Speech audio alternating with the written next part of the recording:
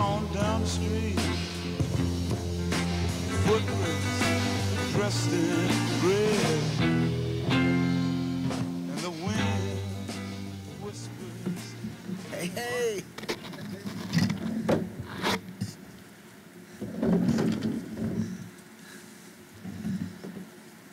Good afternoon. It's a great and historic day to be a Raider. For the past 10 months, we've been searching for the next president of the Raider organization, someone who could lead us into the future. We talked to a number of qualified candidates, but one person kept coming to the top of the list. And I'm proud to introduce to you today the president of the Las Vegas Raiders, Sandra Douglass Morgan.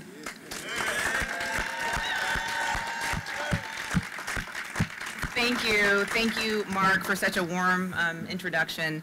It's my honor to be here today as the newest member of the Raiders family. As I shared with the team earlier today, I was raised in Las Vegas and have truly witnessed this city ascend to one of the sports capitals of the world, visited by millions across the globe, and it is an honor of a lifetime to serve as the president of this organization. The Raiders organization has actually brought $2.29 billion in economic impact of visitors for events in Allegiant Stadium. And the estimated impact of the Super Bowl in 2024 is estimated to be in the billions as well. We have so much more to do, and I'm excited to be at the helm of that growth and look forward to ushering in the new chapter for the Raiders. Thank you, Mark, for your faith in me to lead this organization in this very important moment. I'm very grateful that my dearest friends and family, my parents, husband, children, and nephews could be here today. Your support means the world to me, and I do not take it for granted. Football has long been in my family. My husband is an NFL veteran. He was a strong safety for two teams I won't mention because we're all a part of Raider Nation today. And I have a long history in the sports, entertainment, and gaming industries. I have served on the Nevada State Athletic Commission, and most recently I was chairwoman of the Nevada Gaming Control Board. But I've also always felt a passion for community and protecting our community, which I did day in and day out while serving with the state's COVID-19 task force. I've lived in Las Vegas for over 40 years. My father is an Air Force veteran and retired at Nellis. I attended preschool here and did all of my schooling here and graduated from El Dorado High School. I'm deeply passionate about this community and the people that I have the privilege to encounter every day. I've served on a number of boards that have helped people throughout the region and the state, and I strongly believe that each one of us has a role to play in mentoring and supporting our community's most vulnerable, and the responsibility that we share in this Raiders organization to make an everlasting and positive impact on this community. So when Mark and I first discussed this opportunity, I was honored and humbled, but I also had a lot of questions. It's no secret that this organization has faced some recent challenges. But I want to be clear, I am not here to sweep anything under the rug or avoid problems or concerns that need to be addressed. The fact is I accepted this role because I believe in the promise of the Raiders. I believe in the future of the Raiders. And I believe in this organization's tenets of integrity, community, and most of all, commitment to excellence. I believe in the Davis family's legacy of celebrating and promoting diversity in every sense of that word. I believe in this community that we now call home, that has embraced this team with open arms. It is not lost on me that this is a critical and defining moment in the NFL. It's important to me, and it is my intention to make a meaningful contribution well beyond the Raiders family. And I'm excited to get started. I had an opportunity to meet Dave Ziegler and Coach McDaniels, and I know that the experience and the enthusiasm they bring will help this team build on one of the best seasons in Raiders' recent history. Reaching the playoffs was an incredible accomplishment, and let's not forget, we want that home field advantage when we host the Super Bowl in 2024. The greatness that we see on that field, my goal is to replicate that throughout this organization. That culture of winning, teamwork, and transparency will be a part of everything we do.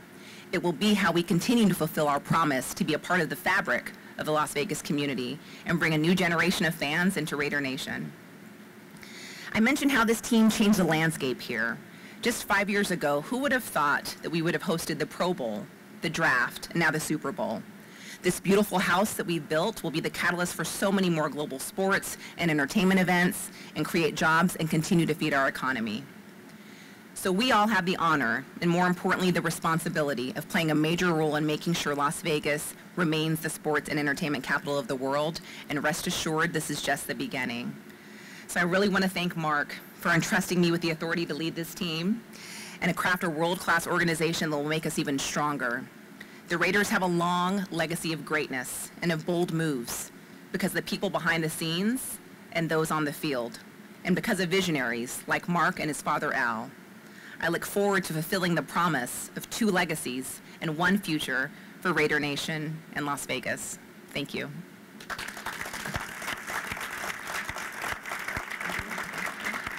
At this time, we'll open it up for some questions from the media. We have microphones on either side. Please raise your hand and state your name and affiliation when you ask a question.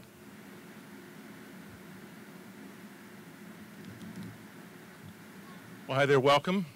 Glad to see you here, Sandra, and to Mark Davis.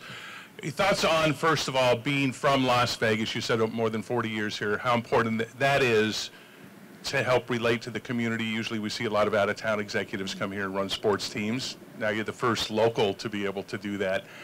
And a semi-serious question, but joking a little bit, how soon, you would be the perfect person to ask this question, how soon till we see gaming kiosks here at Allegiant Stadium for betting on football games? Oh, goodness. Either one of you. What's the over and under on that one? What do you think? I know I'm not supposed to start with this, but no comment on that. Yeah, that's a very interesting layered question, but I don't know how quickly that's going to happen. The Vegas connection, yeah, certainly, absolutely. what that means for you and Mark for the team. Do you want to take first, or do you want me to? Again, the Las Vegas connection was not a criteria, but it was something that was on the positive side of the ledger. Obviously, somebody that knows this community, knows the people in it, I think is very important for us to continue to build our foundation in Las Vegas. We've been here really about 4.5 years trying to build bridges within the community and everything else. And I think having Sandra here, who knows the community as well as she does, is going to be a very important part of helping that process. Yeah. And Ron, as you know, a local who grew up here, this is a dream come true. This wouldn't have been possible for someone in Las Vegas to have an opportunity to lead a professional sports organization more than 3 years ago. So, you know, the opportunity that Mark has granted, and just being a part of the Raiders is obviously an incredible privilege, but it's just as important that he understands the value that I could bring as well.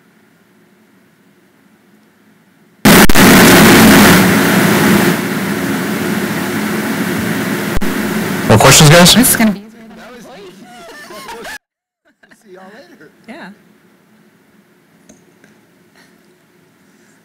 Hi, Logan Reaver, also with Channel 8 here. To be the first black female in this role and kind of to, you know, set that pavement for future generations, just what goes through your head on that, you know, maybe an emotional side of things? Yeah. You know, I have been the first in other positions that I've held, whether it be city attorney or the gaming control board. I definitely never want to be the last, and I want to get to a point, obviously, where there is no more firsts. But as I kind of mentioned in my comments, you know, the impact that this has is not lost on me. If I definitely would tip my hat to all of the prior women that were leaders and visionaries, and if I could be an inspiration or help or open doors for any other woman and girl out there, then that's an incredible accomplishment for me. So the importance and effect of it is not lost on me.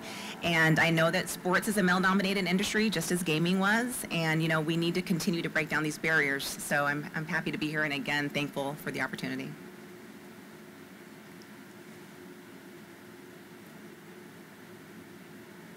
Adam Hill, Las Vegas Review-Journal. Obviously, you've worked in a variety of different roles. Your resume is extensive, and you've worked in sports with the Athletic Commission and sports betting that you've worked with. But a professional sports franchise, what are kind of the unique challenges that may be presented there that your past history kind of helps with, but maybe is also different? Sure. Well, I've been an attorney for 20 years, but I have led and managed very large teams, managing, you know, budgets of hundreds of millions of dollars. I've had the honor of serving on boards of public companies that have market capitalization of over billions of dollars. And so I think my business acumen will definitely benefit the Raiders. I think my community contacts here will assist a lot of our stakeholders and partners I've had to deal with, maybe in a different role as a regulator, but just as important here with the Raiders. I definitely will lean on and can't wait to work with Dave Ziegler and Coach McDaniels as well. I know that their expertise on the football side is a tremendous asset to the Raiders. There's been a lot of changes over the last 6 months, but I know that Mark has made those intentionally, and just really looking forward to the future. Alan Snell with lvsportsbiz.com. I'm to your right. Hi. A couple questions. You referred to challenges in your opening remarks. What specifically were you referring to about the challenges? And number two, I think you're a director with Allegiant and Caesars, which are existing sponsors of the team. What will that be like with that relationship?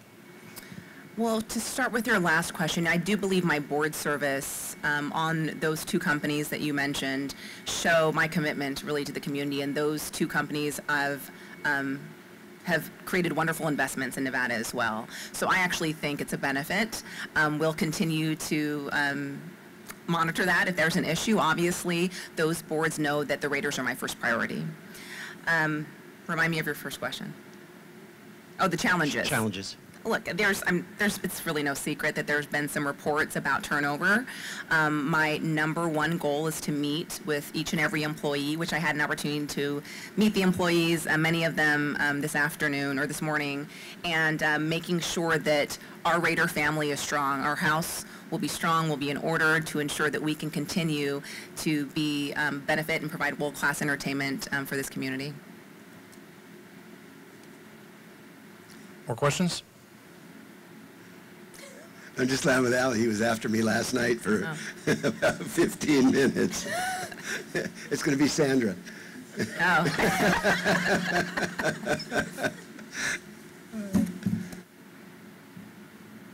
Hi, Sandra. Sean McAllister with Vegas Revealed. First of all, congratulations.